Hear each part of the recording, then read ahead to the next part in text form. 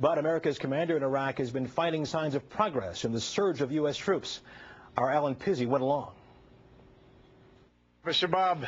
With barely 6 weeks to go before his report on how well or not things are going in Iraq, General David Petraeus went out to show off a success story. Assalamu alaikum.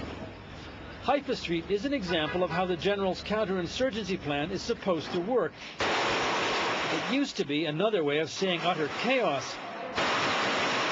In January this year, it was the scene of the bitterest and bloodiest street fighting that Baghdad has experienced.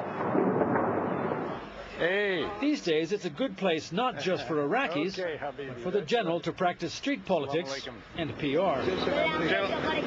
America is very good. America's good? Can you say that for the camera here?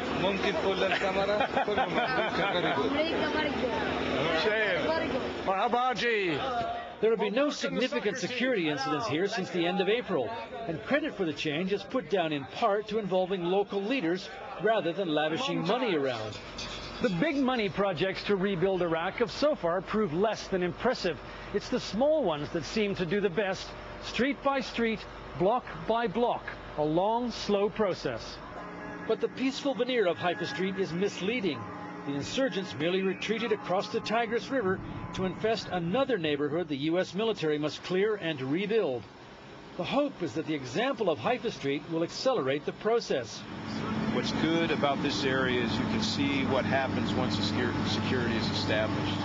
Residents moving back to apartments abandoned during the fighting agree.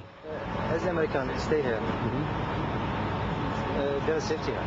That's pretty much the line the general must sell to the politicians back home, which might be why he's warming up his campaigning skills here. Chai Fado. Who's got the money today? Alan Pizzi, CBS News, Baghdad. Shukran, And so